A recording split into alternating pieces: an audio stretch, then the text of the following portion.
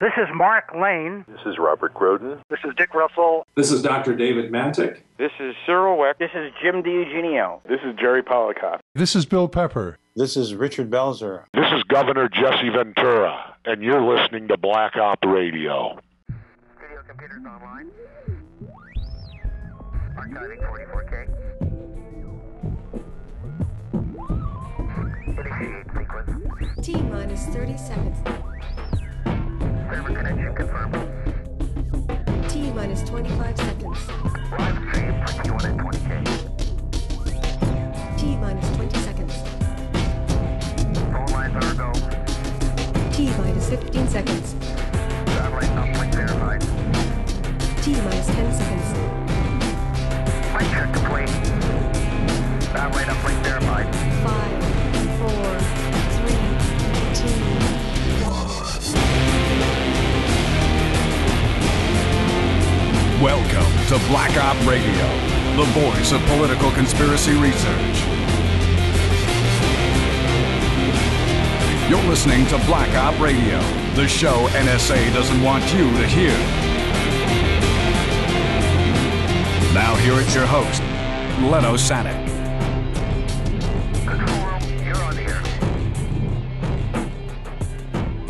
Hello everyone and welcome to another segment of Black Op Radio. This is Leno Sanek and today we're going to be discussing Trying Day books with Kris Millegan.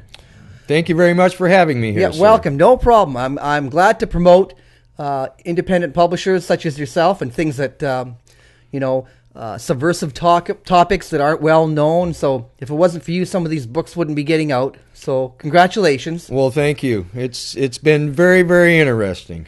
Tell me a little bit about the history of Trying Day and how you got going, and then we'll get into the different authors that you are featuring.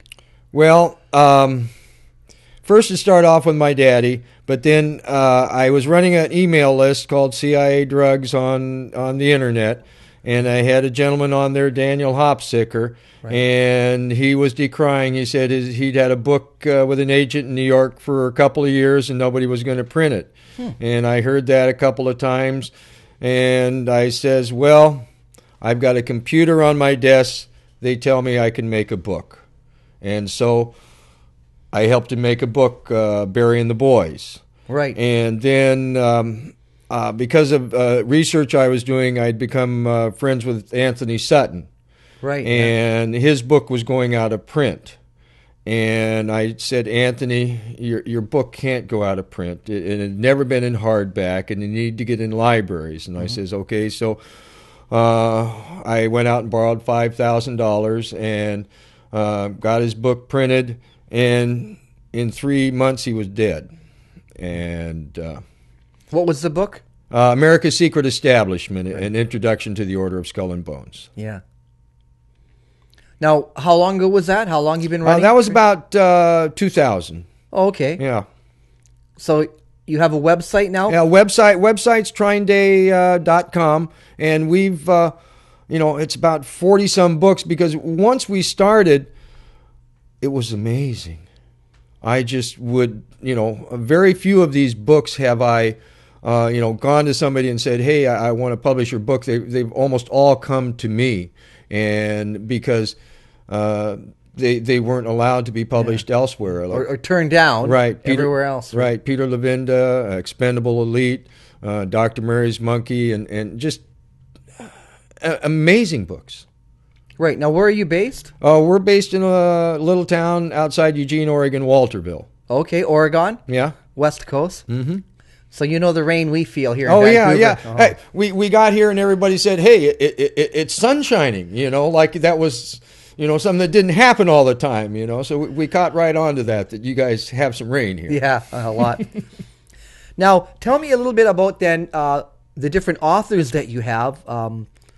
Because, like you mentioned, these are hard to get books, or books that were out of print, or just very rare in general. Daniel Estulin, A True Story of the Bilderberg Group. Okay, very good book. It had sold, about 2 million copies in Spain by the time I started printing it here, and his agent was the agent for Dean Koontz, had access to everybody in New York, okay? And actually, some vice president actually floated a contract, and he was soon on sabbatical, okay? But here's this book. It sold over 2 million copies in Spain, not the largest country in the world. And you would think that somebody, in New York would say, hey, we can make a few shekels, and here, we'll print this book. But nobody would. And the author finally had to contact me. And because he liked one of the other books that we'd done by Wayne Matson. And then Peter Levinda, his Sinister Forces series, that had been in New York for a long time. No, we would print it. The Franklin scandal, that gentleman had been with William Morris Agency in New York. And he'd been a successful freelance writer in Manhattan for 20-some years. And I'd been following the Franklin affair for many, many years. And matter of fact, that was one story that I had actually tried to get some writers I knew to write something about it. And a couple of them looked at it, and they all came back and said, no, it was too scary. They had kids, and they just wouldn't touch it.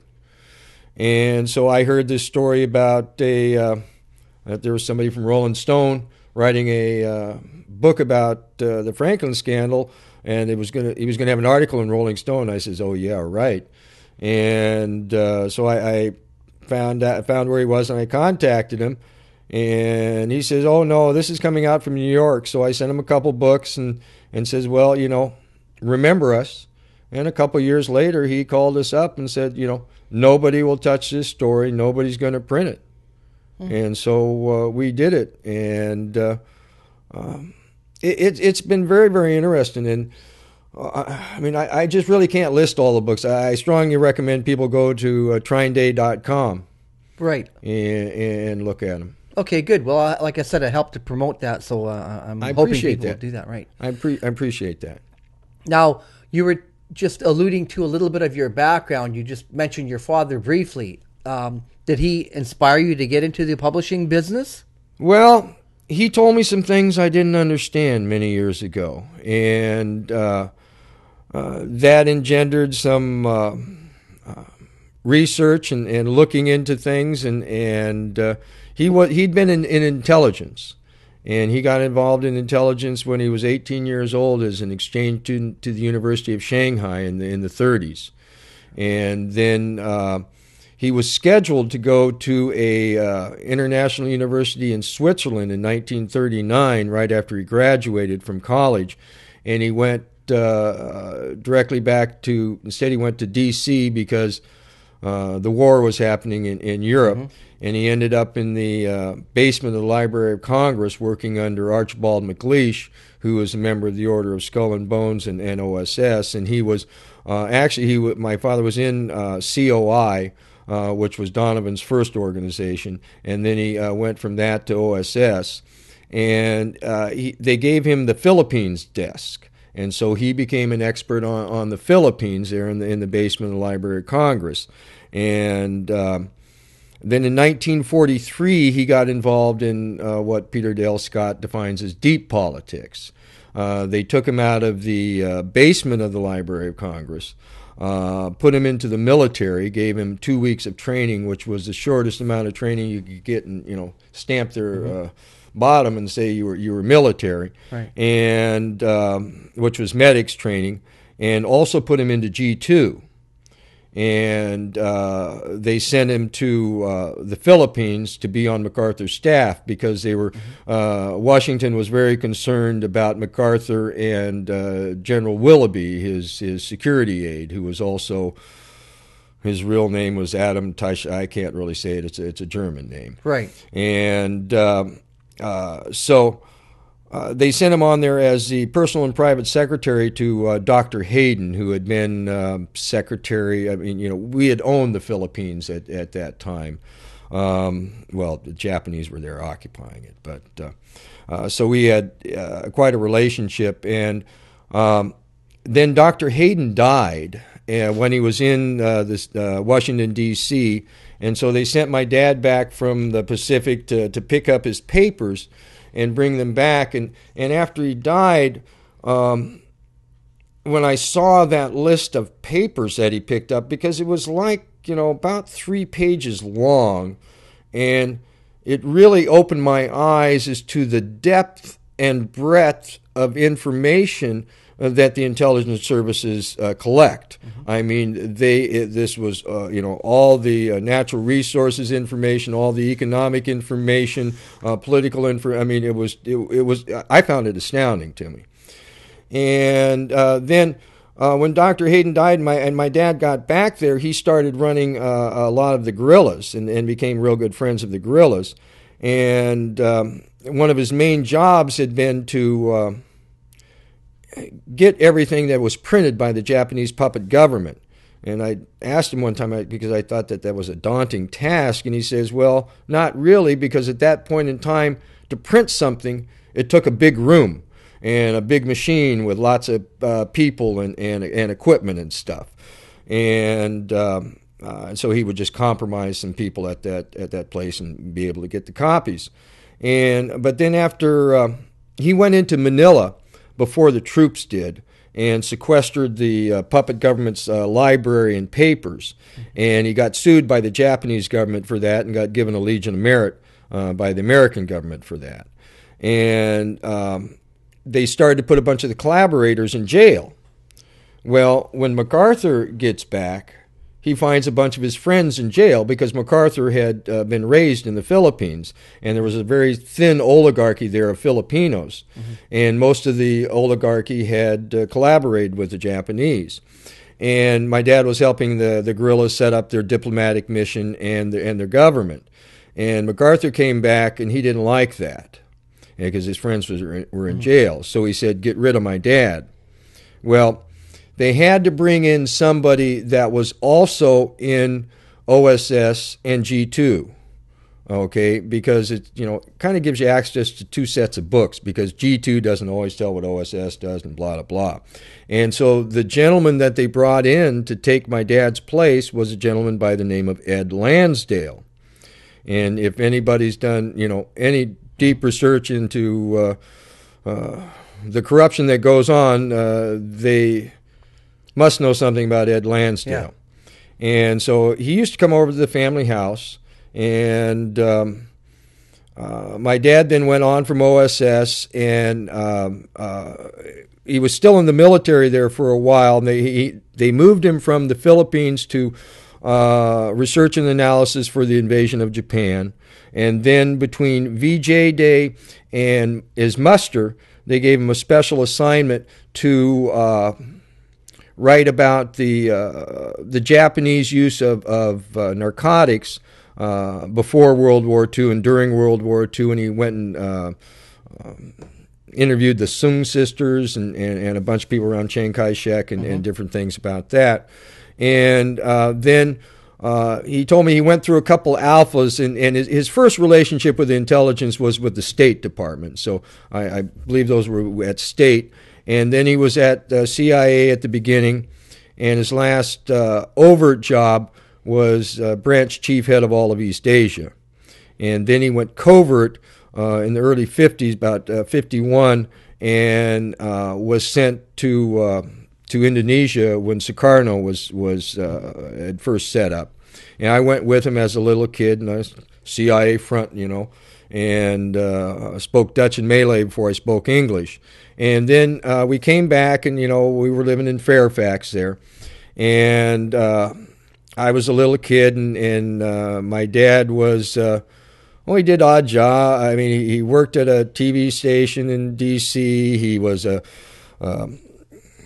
did some different research, and then he did, we were told he was an advertising salesman for this little newspaper around D.C.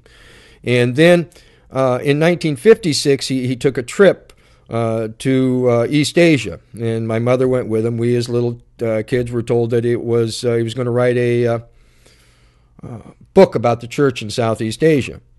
And he met Lansdale on that trip.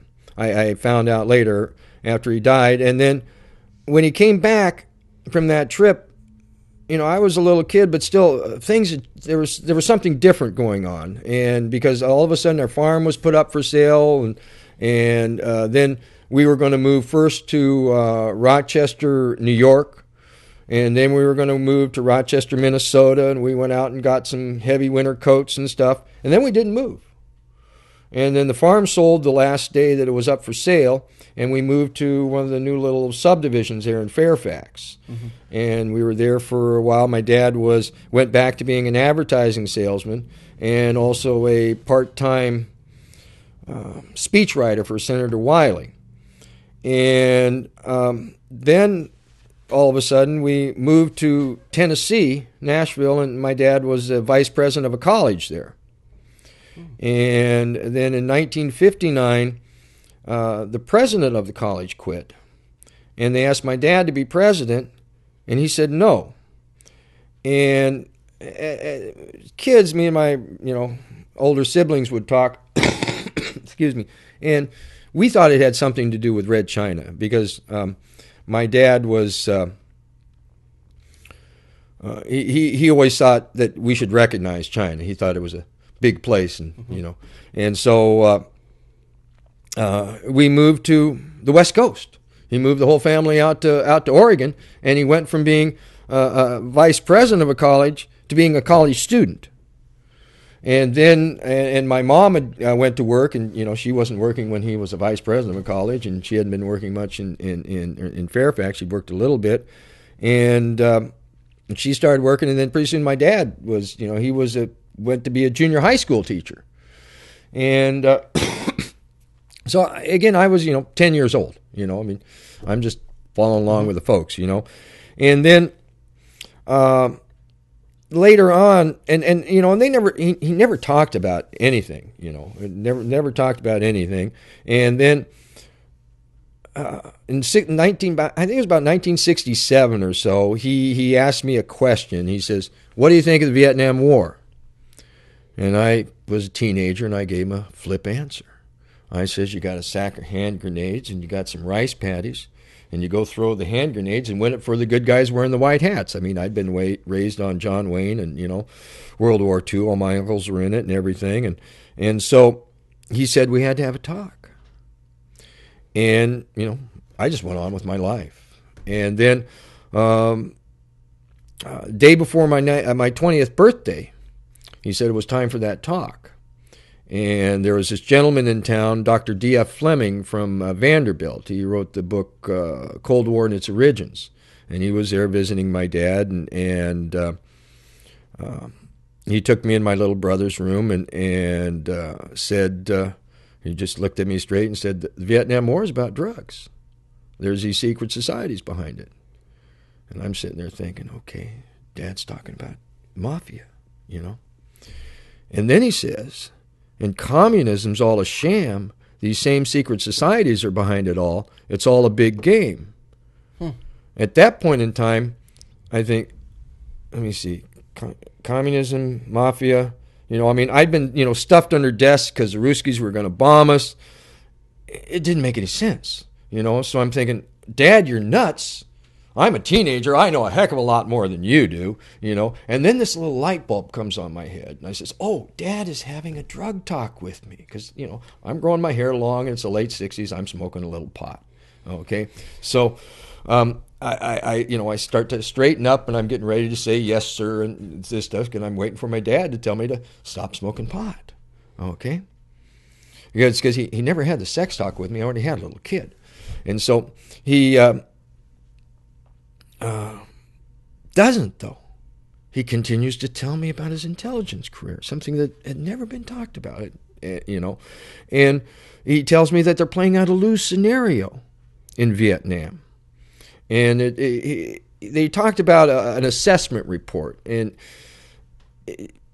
my memory served me that it was something about when Eisenhower came aboard, and there was this worldwide assessment report, and they had done this thing about Southeast Asia. And he mentioned to me 3 times, he says, we told him not to get involved in a land war in Asia. And he said that 3 times. And they said, you don't, we laid out these different scenarios, and if you do this, this will happen and whatnot, And he says they're following they're backing a Roman Catholic minority in a Buddhist country. And he said they're playing out a loose scenario. And then he started talking to me about propaganda and psychology and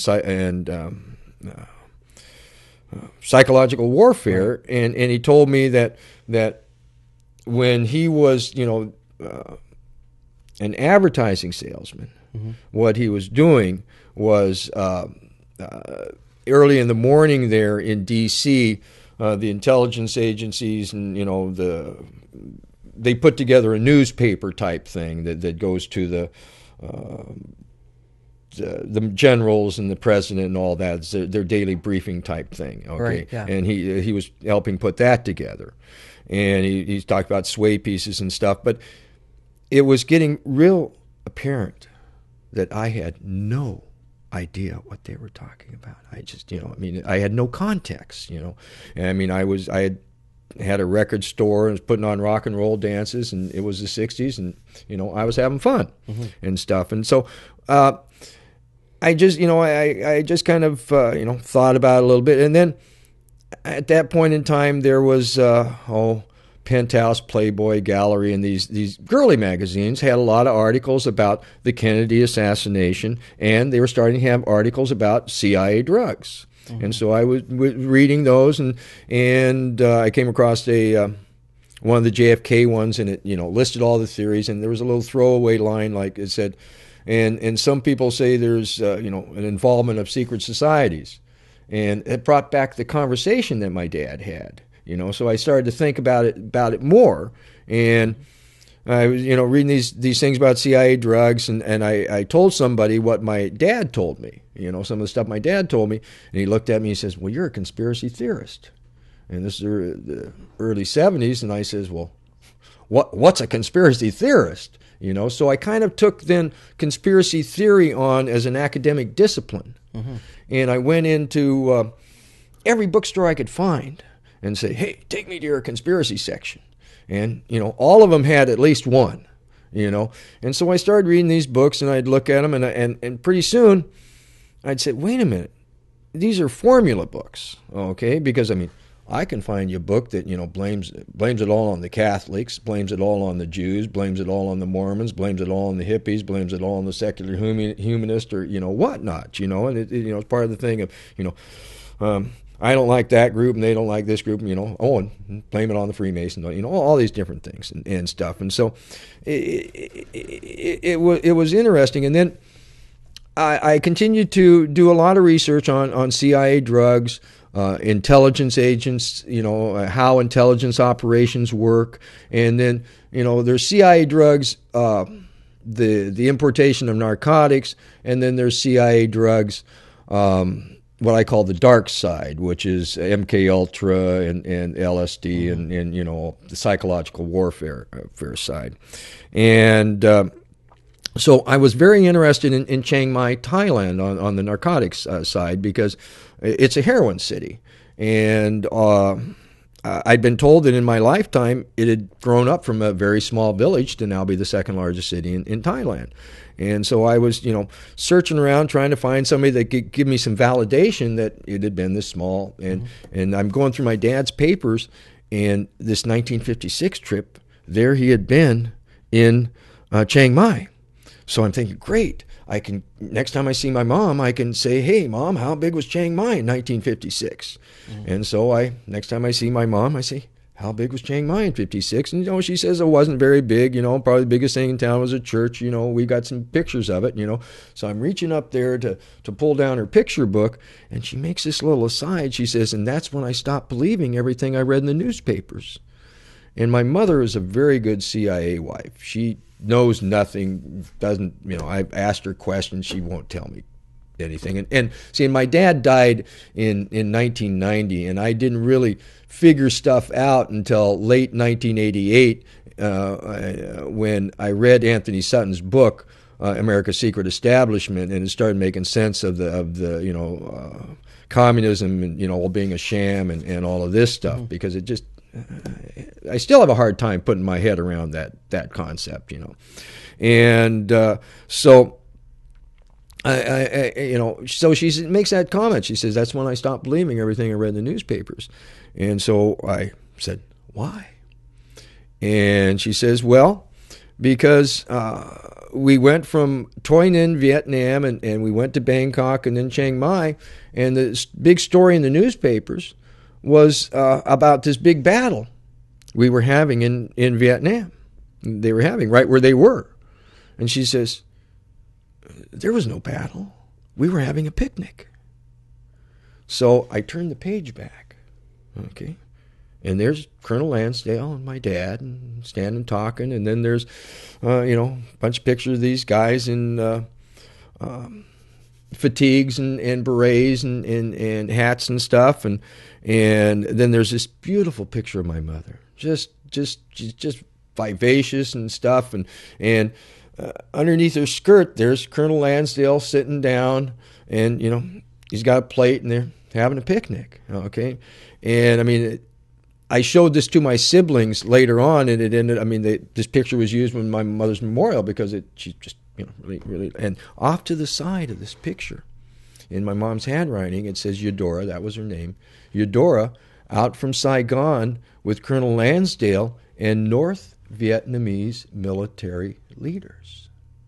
Okay, So they tell the world that they're having a picnic. But then, they tell the world they're having a battle. Okay? Why?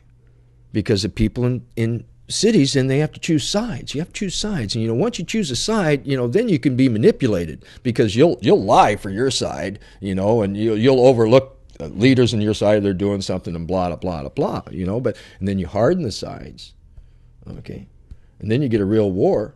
And then you send, American boys and girls to hell for 1 year. Because, see, this was right after Lansdale had taken over the Golden Triangle, okay, in a shooting war, okay, because when the French asked us to go in there, we went in there, but they didn't leave the Golden Triangle, okay, and Lansdale says, well, and they said, oh, well, that's okay, we've got our Corsicans, and we want to stay. And so he went and got his own Corsican, okay, and they had a shooting war and took it over. Okay, so again, they sent American boys and girls to hell for 1 year. Okay, because see, another thing about the Vietnam War is they wanted to get rid of the draft army. Okay, because they were playing the boomer generation. Okay, big time to get to the end game. Because see, we were the antithesis to our parents' generation. Okay, and because another thing that my father told me is they were trying to opiate us all. Okay, but so they send these American boys and girls to hell for 1 year, and a bunch of them get addicted to the opium and the heroin that's being proffered to them by almost anybody that's over 12. Okay, well, gee, so where do these people do when at the year's over? Well, they go back to the United States, and they go all over the United States. Okay, and probably not all of them stay addicted, but some of them stay addicted to the heroin. And then what does a junkie do? They generally sell to support their habit. Okay, so it's an infection. It spreads. Okay, because because I had some other conversations with my dad and some arguments because I continued to smoke pot.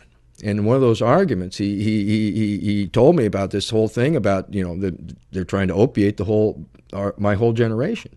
And I told my dad, I says, well, I don't see it, I don't look for it, and I don't like needles. I mean, the nurse had to chase me around to get a tetanus. It's just so, but what they were trying to do, and they had two target dates. I mean, they had a target date of 1950. In 1950, what they wanted to have in place was the modern education system and television.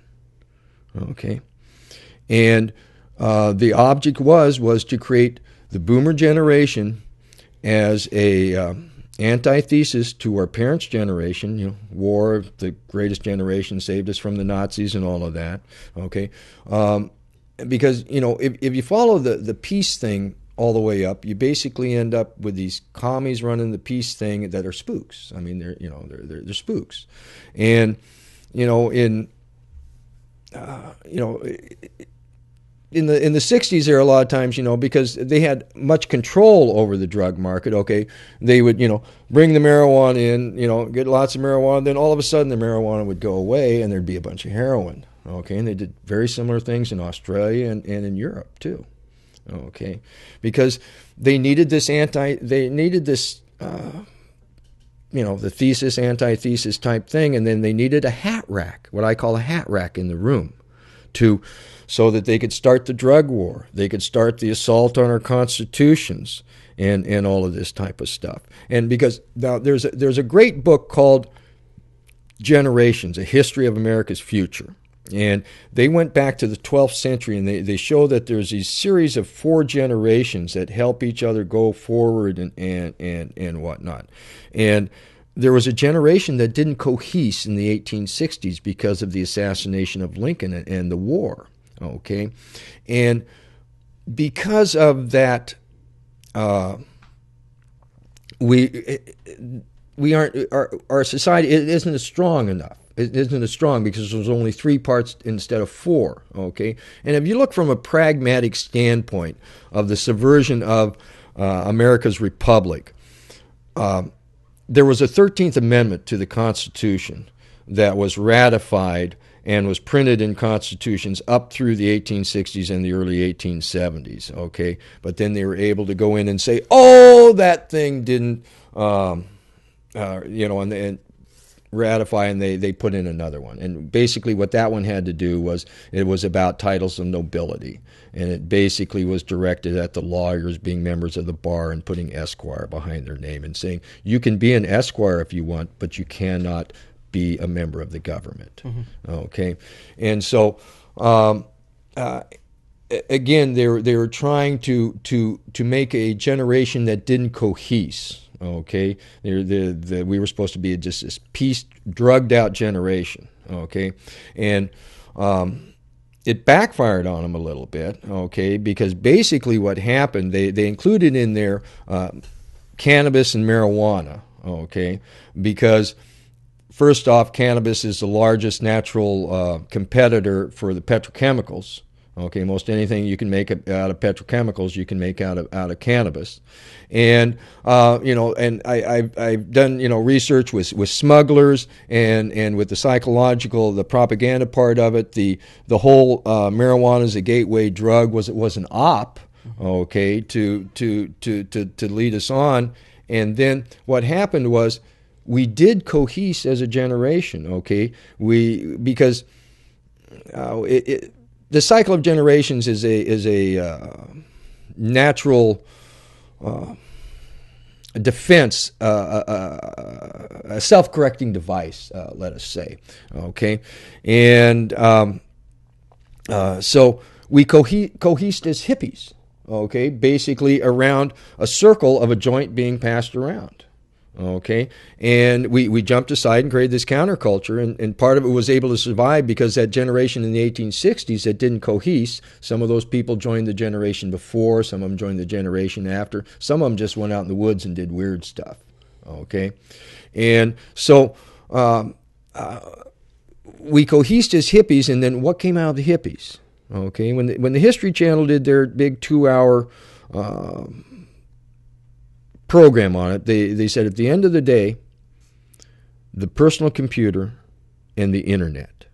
Okay, now the personal computer allows me to write a book or publish a book too, and allows anybody to make videos and do all kinds of things, be very creative. Okay, just things that it would take buildings of people to do before. Okay, and then with the internet we can tell everybody about it and discuss it and everything. Okay, and the only thing that we have from the historical background is like Gutenberg's press. Okay, it's similar. Gutenberg's press got rid of the oligarchy of that day, that if you didn't believe them, they burned you at the stake, and then brought us our republic by the books that were printed and the ideas that were sent around.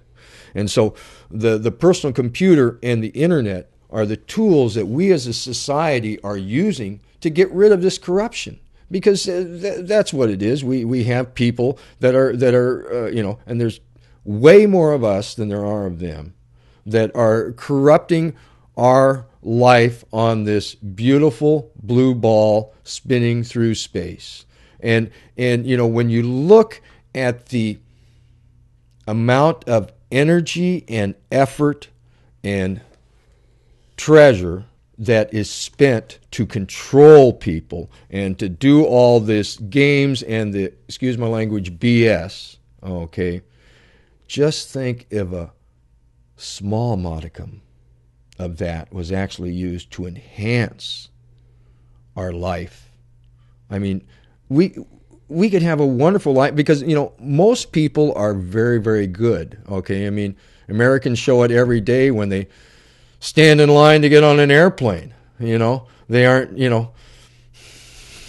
being just, very mad and all kinds of stuff. I mean, so most people, they're very good and they want to do good. People want to do good, But the psychological warfare that has been directed upon America and everybody, because basically, we're going through they're using the velvet glove, okay, and how I look at it is we have a secret society that's basically based in Europe, okay, and they have a sister secret society in China who has a little brother sister in Korea, okay, and they're using America as a cat's paw, okay, as a tool to get the world into shape of what they want, using our blood and our wallet, and going over and killing the Indians and taking their land, okay, and then China stands up,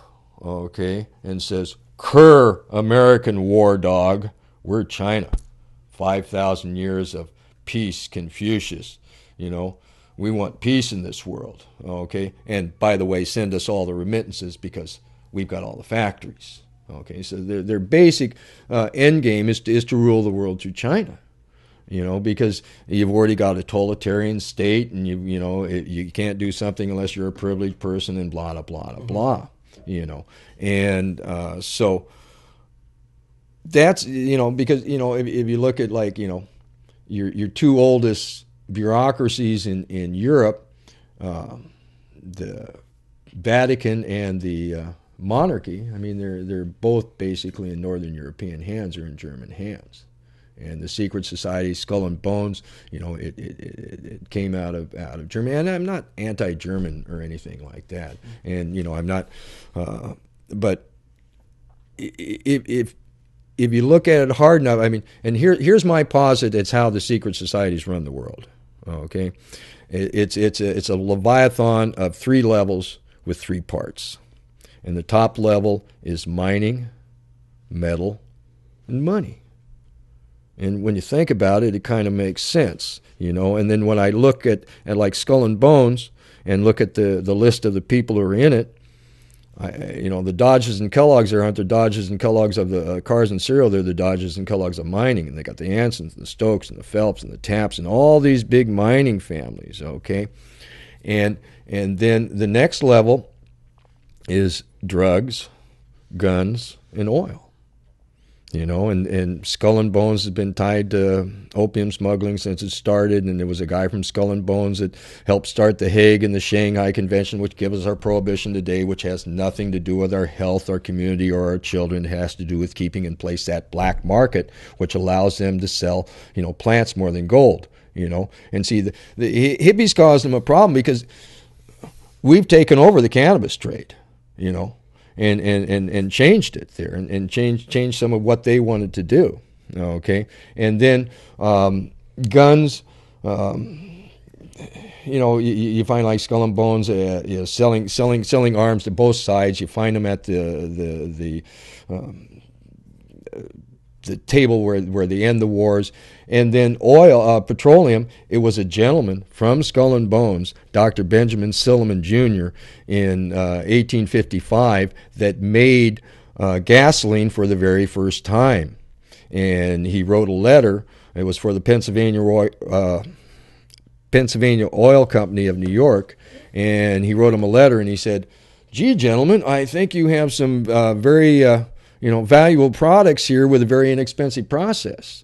As soon as he wrote that letter, the Pennsylvania Rock Oil Company of New York passed into hands of investors at New Haven, Connecticut, where Skull and Bones is based. Okay, and soon the Bissells, who had started the Pennsylvania Rock Oil Company, and the Townsends, who they'd gone for financing, soon had their very sons at Yale in the Order of Skull and Bones. Okay, there's Rockefellers in Skull and Bones, and if you've ever been to Yale campus, it's all got these huge big buildings, and they're all built by oil money. Okay, and they proceed to monopolize it. Okay, in the 1850s, so much so that Mr. Diesel over in Europe said, I'm making this engine because I have a social consciousness. I do not want to see the small industrialist and the farmer to be beholding to this monopoly. So he presented his diesel engine at the 1900 Paris exhibition and ran it 24/7 on nothing but peanut oil, anything you can put between two rocks and crush. Okay, They hounded his patents. They hounded his money. Somebody in England stood up and says, "Hey, Rudolph, I'll help you." Rudolph got on a boat, and everybody woke up in the morning, and Rudolph had committed suicide. And his engine was retrofitted to run on petrochemicals. Okay. And then the last level of this Leviathan is media, movies, and quote-unquote magic. Okay, the ability to hoodwink us, to make us think something else actually happened, and then their preponderance of using ritual, mass trauma ritual, as part of the controlling mechanism. So that's how I see the secret societies and their control. But again, there's way more of us than there are of them, and with the computer and everything, it's really finite, and we really know who they are. We know what they're doing, and they can be put in jail. Well, let me back up about that, because you publish a lot of books about secret societies, but to the average person, they're very unaware of it. It's like this other level is operating, but in the day-to-day life, they never come across Skull and Bones or some of those things you talk about. People have heard about Freemasonry and things like that, or a Tom Hanks movie. Mm-hmm. But as you mentioned, as early in your life when you discovered that there was drugs moving, where you thought this was you were bringing democracy to a country in Vietnam, it was really something else going on, something above what you read in the paper. And I think by the fact that media has been taken over, that's what keeps this confusion going on. You don't know what to believe, right? Right. Should I vote Republican or Democrat? Well, you shouldn't vote at all for them, But tell me a little bit about this investigation of these societies, as you have many authors on your. Well, a lot of our books aren't about secret societies. They're about individual corruptions that are out there. I mean, it's like in the Kennedy assassination. Mm-hmm. Okay, when you look at when I look at the Kennedy assassination, I find ducks that were put in a row before Kennedy was even elected. Okay, and I've got manuscripts coming to me now where they're talking with Richard Condon and other things, and there were people that were positing the Kennedy assassination and writing about it in the late 50s. Okay. And and we had this whole thing, okay. But do you mean specifically, or do you mean that kind of behind Eisenhower's back, things were already happening? To the fact that if this new Democrat got in and he was to go sideways, not invade Cuba, if anybody did that, we already have ways of taking care of someone like that. Well, when I look at it, I see this ritual and this play, this game that they're playing, because you see, Nixon is a very interesting individual. Okay, and because see the Kennedy assassination and Watergate and 9/11 are all connected. Okay, and you have other little things like Iran-Contra and stuff in there, which is basically just a corruption. Okay, but as far as major acts designed to destroy the American Republic and turn it into an empire. Okay, these were operations, huge intelligence operations. Okay, and you see, because, well, let's go to Eisenhower. Okay, 1952, the election of 1952. Okay, Skull and Bones' basic candidate was Robert Taft. He was a member of Skull and Bones. Okay, but you see, Robert Taft was boring. Okay, and these folks are very much into polling and finding out where the people are and everything, and they knew that Eisenhower could win in a walk. It didn't matter if he was Democrat, Republican, or whatever. Okay, he would win. Okay, so how did Eisenhower get to be a president? What happened there? Prescott Bush. Okay, and this is in an oral history that wasn't supposed to be released till many years, but Columbia University released it early. Okay, and Prescott Bush went to SHAEF headquarters in Europe.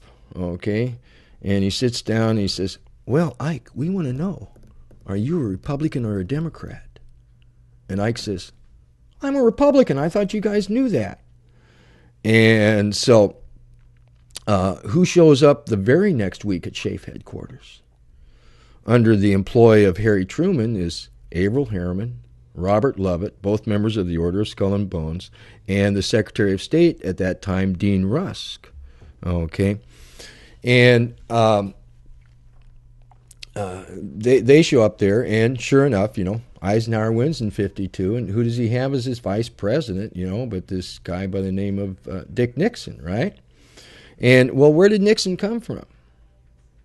He was a lawyer working in New York City, and with the Navy there, and he was at the end of the war winding up contracts. Okay, well, he came across a bunch of the paperwork for Paperclip and Crossbow and some of those other operations that the Dulles brothers were bringing in. Not one or two Nazis, but thousands, tens of thousands of Nazis. Okay, against direct written orders from Harry Truman. Okay, Nixon blackmailed the Dulles brothers. That's how he got into politics. Okay. Now, the Dulles brothers, and this John Loftus has a lot of research about that, and that's in one of our books, America's Nazi Secret, by John Loftus. He was a Justice Department investigator, and that I published his book just blows my mind, And so the Dulles brothers what are they?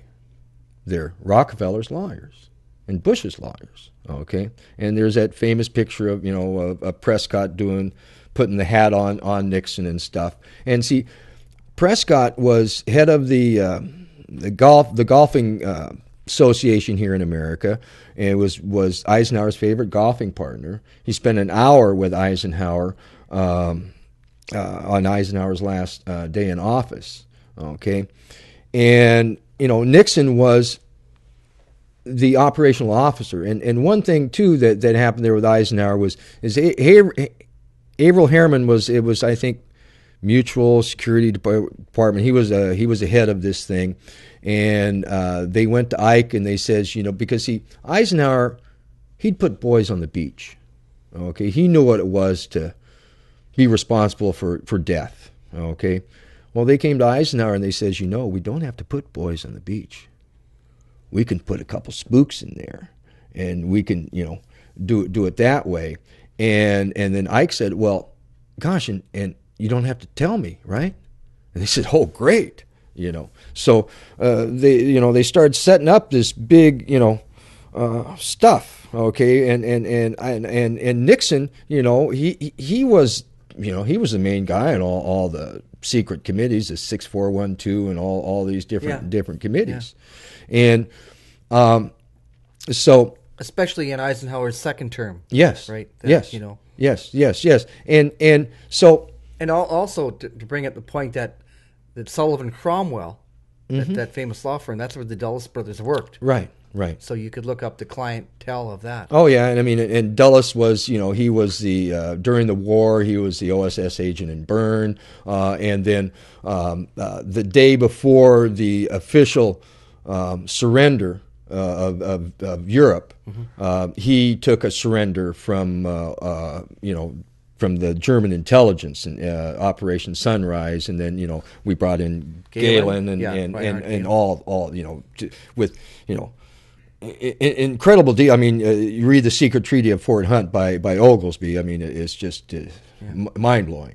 What the deal that they made with them, and so part and parcel of all of this, okay, was the Kennedy assassination. I mean, there's lots of things going on in there, okay, because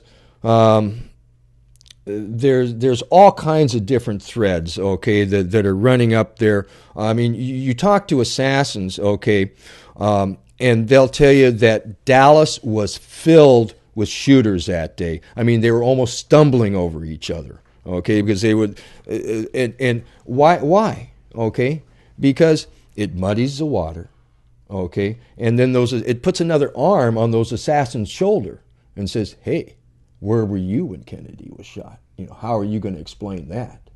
Okay, so it puts another modicum of control on them so that they won't talk about their other things.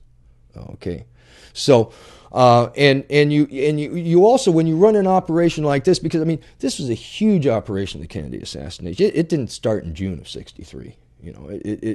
Because I mean you had the Bunge Corporation of Argentina, okay, and Germany that made $500 million that day on the stock market, okay, from a double hit from the Salad Oil King, and they had to prop the Salad Oil. He should have gone down on Tuesday, okay, and they had to prop him up for a couple days so that he went down the same day the assassination did, okay, and so you've got lots of different threads, and you even have they will let people think, okay, that they're involved with a plot when actually they have nothing to do with the actual operation of it. Because I mean and you have things like shakedown cruises. You're gonna have it a couple different places because you want to find out who's talking. You want to find out who's talking. And when you look at the players now,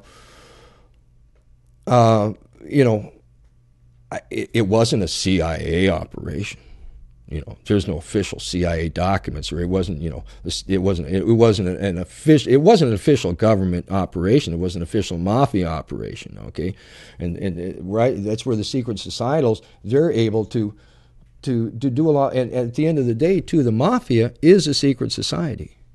Yeah. The Italian mafia is a secret society. I mean, organized crime is a bigger thing, but the Italian mafia is a secret society. Okay, and I think you could add also that for someone like Alan Dulles, who'd been fired from the agency, he still had a group of his people that he could count on to carry out things that could still be working or just recently retire. Right. And in that case, you're talking about a level higher than the government, higher than the agency, or but a group that's got hands in a lot of these different pies. Right, and Rodney Stick has in his 1992 book "Defrauding America" has a report from an ONI operative, Trent Parker, that they had an intelligence on Hoover, and there is different glimmers in conspiracy literature that talks about a group from ONI that was given an aegis because I'm a silly hippie in Oregon. I figured out, some of this stuff, and people in the government that have a lot more resources can see some of this. And so there's supposed to be an aegis that there was a department of ONI that was given a lot of autonomy and authority to look back at the government, and look at this corruption, and look at some of this hinky stuff that was going on. And one of the things that Kennedy, God bless his soul, He issued some of these executive orders that started to look into the slush funds. Okay, but the Kennedy assassination, you had from Henry Luce, okay, Skull and Bones, okay, the Time Life organization. What they do with Kennedy, they built him up to be this huge, big, virile king, okay, Camelot and everything, okay, because then when you hit the king, you kill the king and you take his power, okay. It's a magic ritual, okay. You can read about it in Golden Bough, which was written in the 30s and before, okay, and then with Watergate, what Watergate was doing, okay, and this was the first big smash against our presidency and in our lifetime to try and step it down. But going back to Rodney Stick, in there he has the group that O&I showed there. Trent Parker was Dulles, Hoover, Johnson, George H.W. Bush, and Nelson Rockefeller, all speaking about the assassination beforehand. And when I look at that group, that is a group that makes a lot of sense to me, okay? Because, there's a lot of people that are saying, well, Johnson did it. Johnson was a top dog. I'm sorry. But you would have to have Johnson on board, okay? And you would have to have Hoover on board. And you would have to have Dulles on board. And all of them would be pretty easy to be on board. When I first looked at that list, the hardest thing I had was with George W. Bush. I didn't, and there's a lot more information that's come out about George Bush's activities around then. And then Nelson Rockefeller, okay? Now, George H.W. Bush, one thing in secret societies and whatnot, and there's scuttlebutt about this, is that, see, he made his bones in the Kennedy killing, okay? Because to rise in these secret societies, you have to do certain acts, okay? So he made his bones by being involved in the Kennedy assassination. He was a paymaster, among other things, in that thing, and so and like I say, these are multifaceted operations. There's lots of different things going on. Okay, and then with Watergate was designed to get rid of Nixon.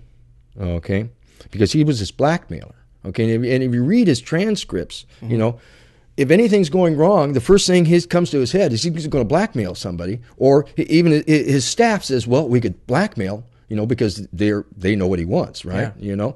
And then the other thing was to consolidate the drug trade, okay, because there had been all these different little teeny drug trades that had started, in the 40s and the 20s, different things, okay, and who's ever at the end of a drug trade has a little fiefdom, okay, because they have off-the-books money, okay, and they have intelligence, okay, and if you look, Nixon, that was one thing he was doing. He was doing a lot with drugs. I mean, he shut down the Federal Bureau of Narcotics. He set up the DEA. He set up a special drug intelligence operation and a bunch of things. And then also in 1964 or 65, I can't remember, excuse me, but Nixon was in the Vietnam jungle with a case of gold that it took 3 people to carry. Okay? Well, they've thrown out a couple of cover stories that, well, he was carrying the gold to pay for the Gulf of Tonkin affair, and stuff, but no. Because at that point in time, basically, the tribesmen grew the opium, right, for pennies on the dollar, but they wouldn't take pennies. They would only be paid in gold, okay? And basically, I mean, here's how drugs work, you pay the tribe people, primitive, you pay primitives, pennies on the dollar to grow the plant for you. Mm-hmm. Okay, so then you need chemicals, you need a place, and there was that Pepsi factory in Laos. Okay, and so you need a place where you can take the plant and the chemicals, and make the drug, and then your next thing is transport. Then you need transport, and then you get it to the consumer, you get the money, and you got the banks, and it all just a cycle. Okay, so there was all these various drug runs that were going on. Okay, and they wanted to consolidate because they were stepping on each other's toes. They would be busting each other and blah blah blah blah. And so, and the other thing about Watergate was endgame. Okay, because if Squeaky Fromm or Sarah Jane Moore would have been better shots, who would have been president? I thought they had attempted assassination on Gerald Ford. Right. Who was the vice president? Rockefeller? Nelson Rockefeller. Yeah. Nelson Rock, and they had just changed the law for Spiro Agnew, so he could have been president for like 10 years.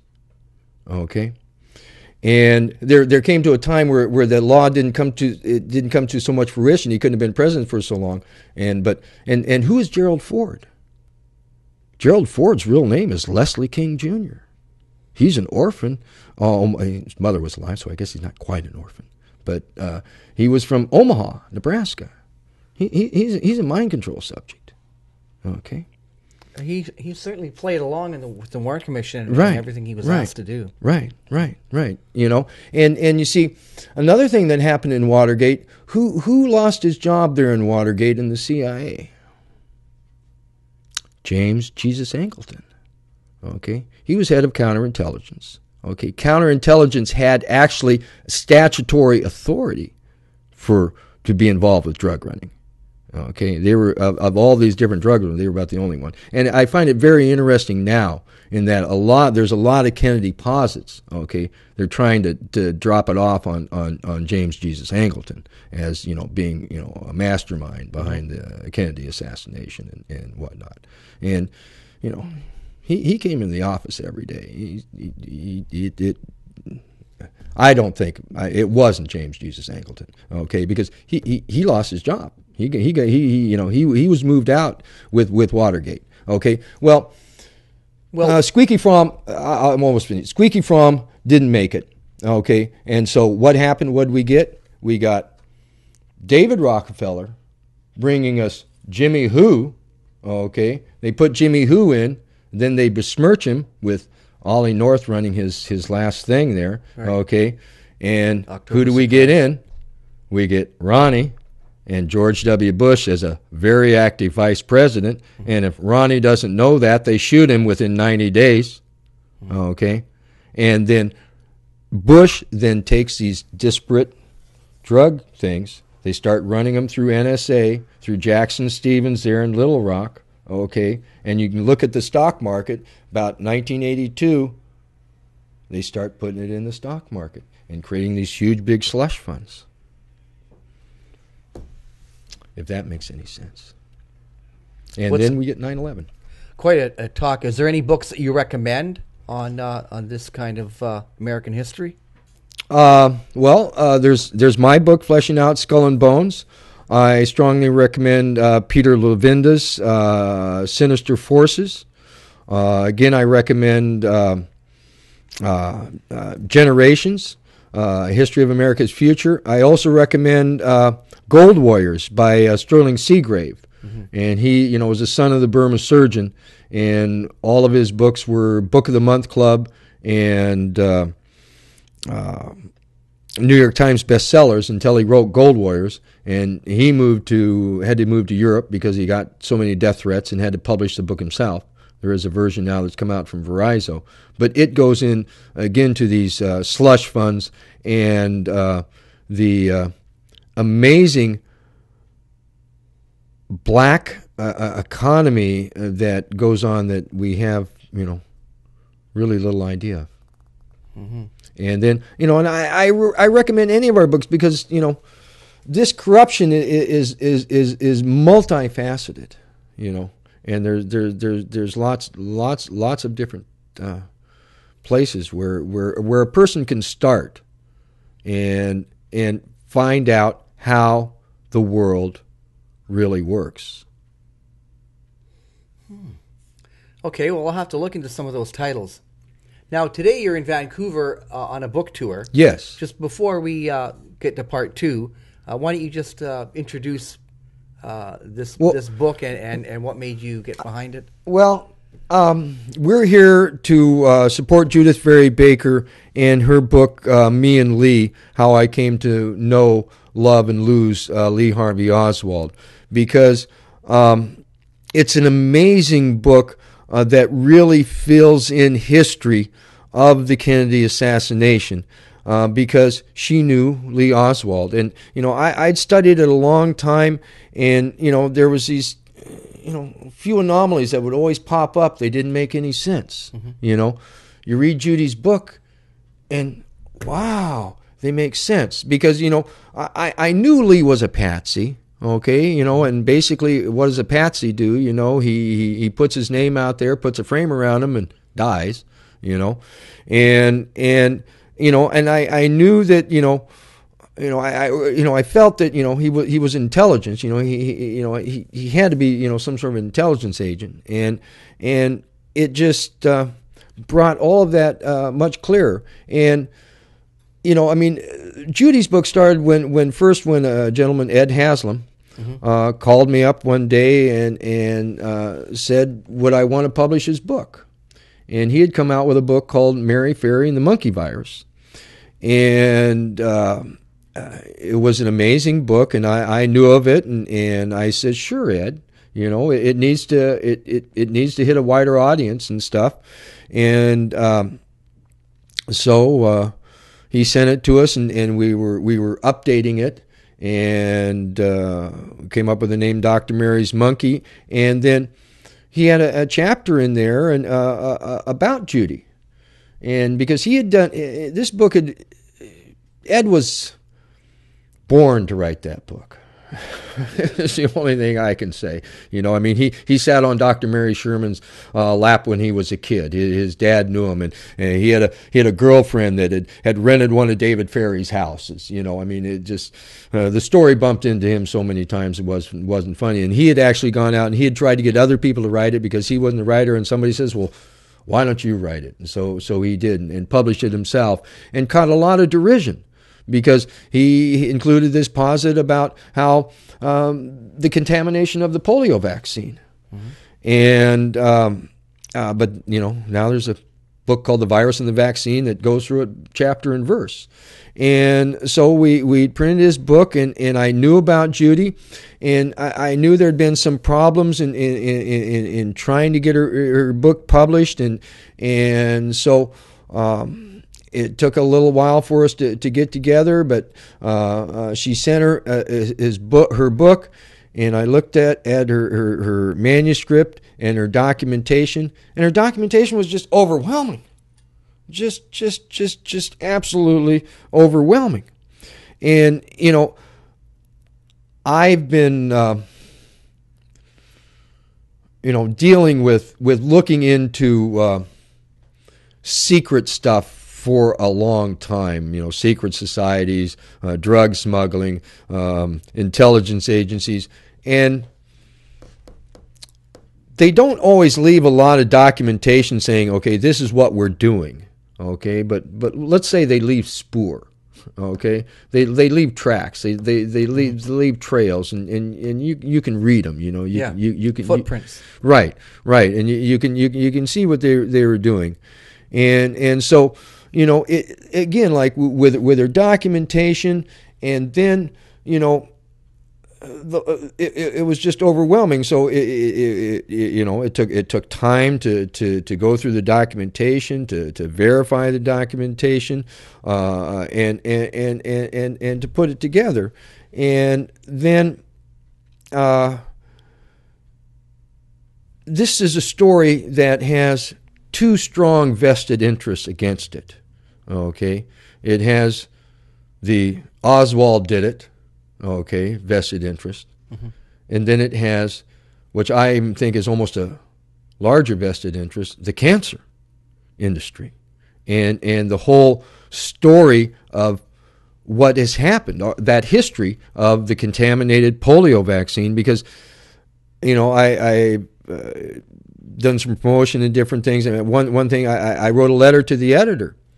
And in the middle of the letter, they just took out my little sentence about, and all the school kids that were inoculated with contaminated monkey, they took that out, and I complained, oh, you still got your thing. And I says, no, you took, and so, the story has been suppressed. I mean, she was talking with there's a story in Publishers Weekly about her story in 1999. She had an agent, okay?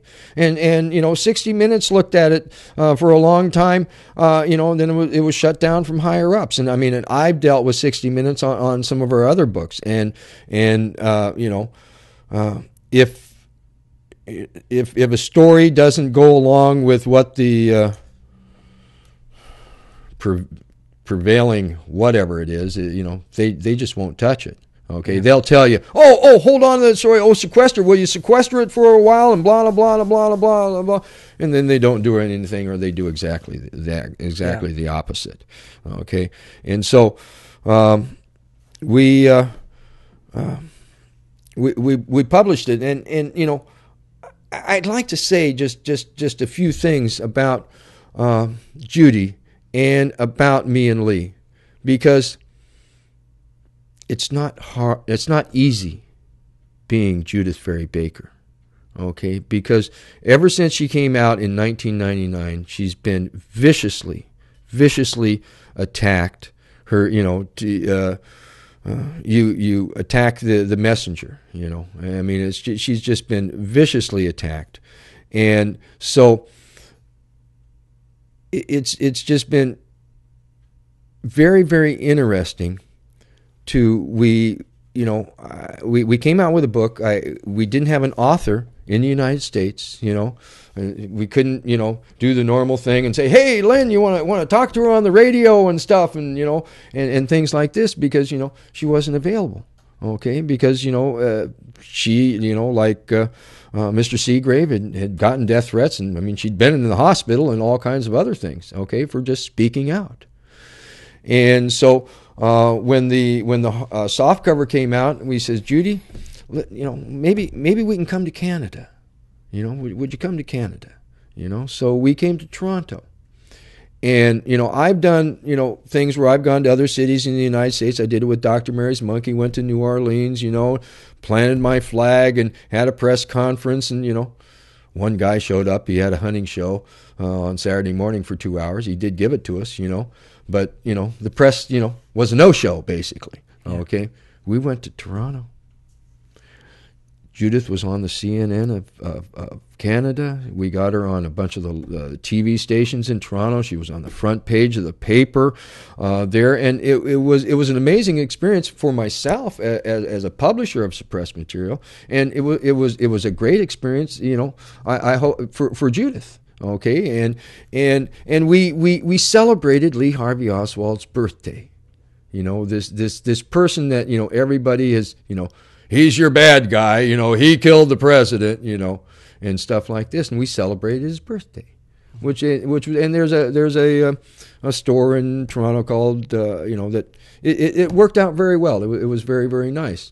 And so Judith went back to exile in Europe, and, and all those stories in Toronto, even though Buffalo's pretty close, they stayed in Toronto.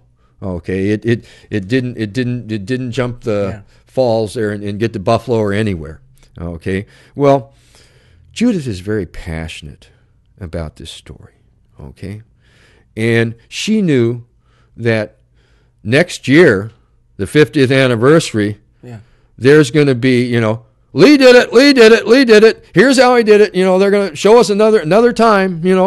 And so she wanted to confront it.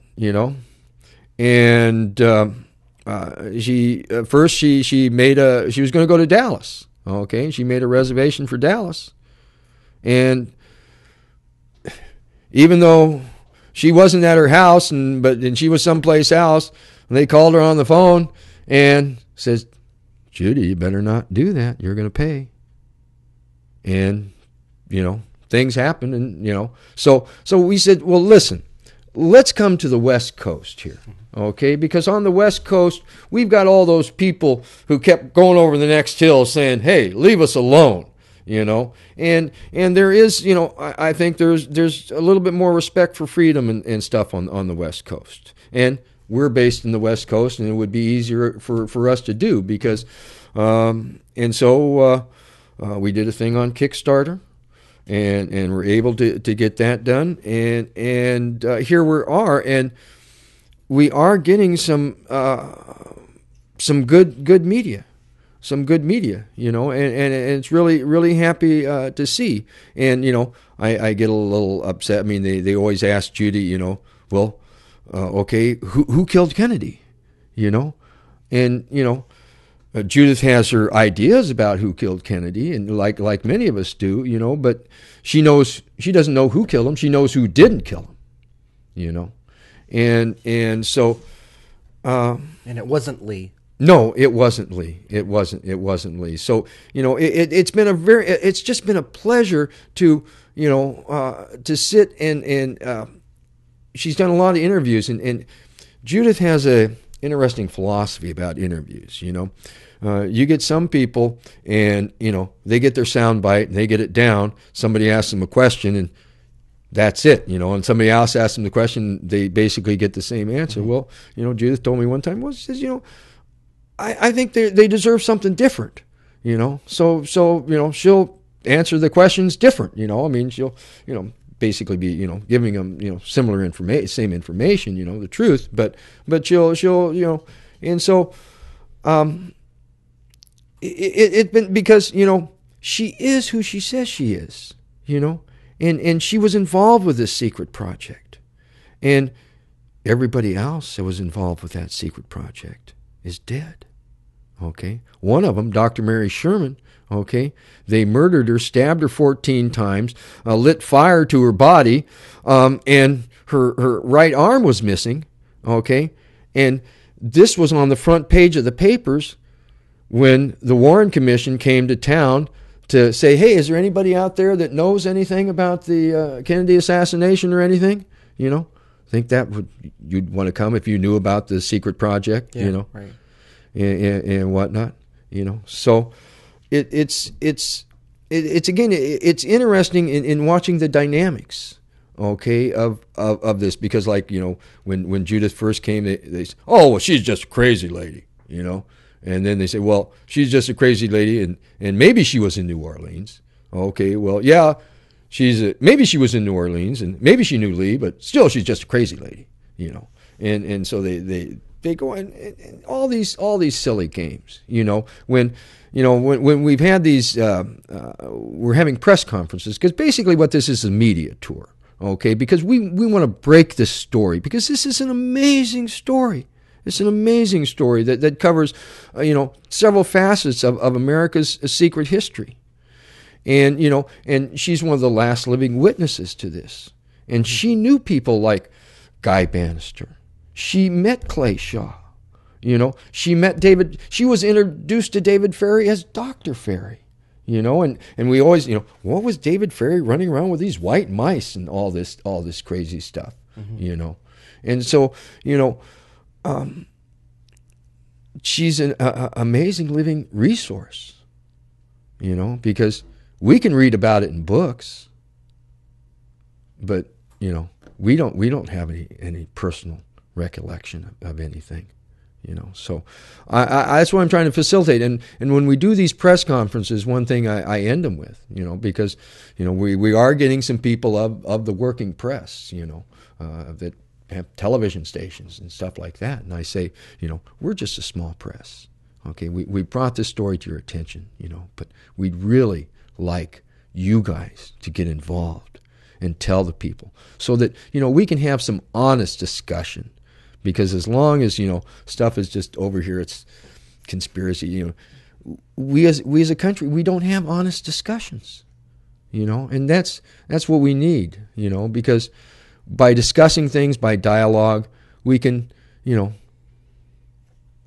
figure out our problems and advance, because it's really sad.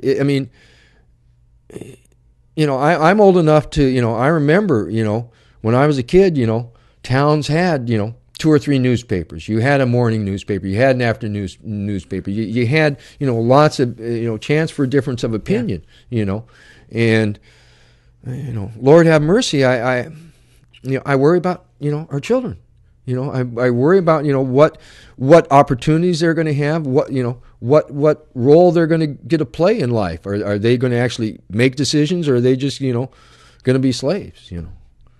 And so that's you know, I do have an agenda. It's the Constitution of the United States and our children. I have a sub-agenda, getting rid of the prohibition and getting, you know, corporations aren't people, you know. Yeah, I never thought that. That's ridiculous. And People so, are people. And you know, and so it's just been a pleasure to you know a living witness, to present her story. And you know, I felt that with the book, I was taking, you know, helping to take Judy out of hell that she was living in, just being attacked and not having, you know, well, here's my story. Here, you know, here, look at this. This is what is, okay? Mm-hmm. Now let's talk about it, you know, because you can't, there's nothing with a bunch of bickering, okay? And so with the book, we took her out of purgatory. We took her out of hell up to purgatory, okay?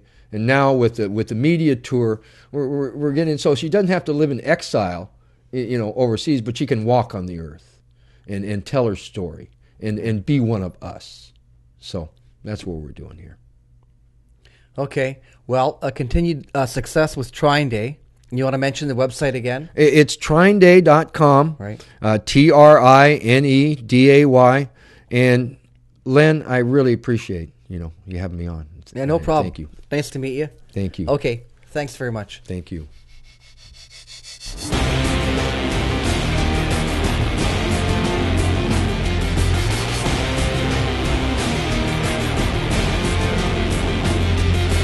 You've been listening to Black Op Radio, broadcasting weekly from the Fiasco Brothers recording studio in Vancouver, Canada. You're listening to the Fiasco Brothers Radio Network.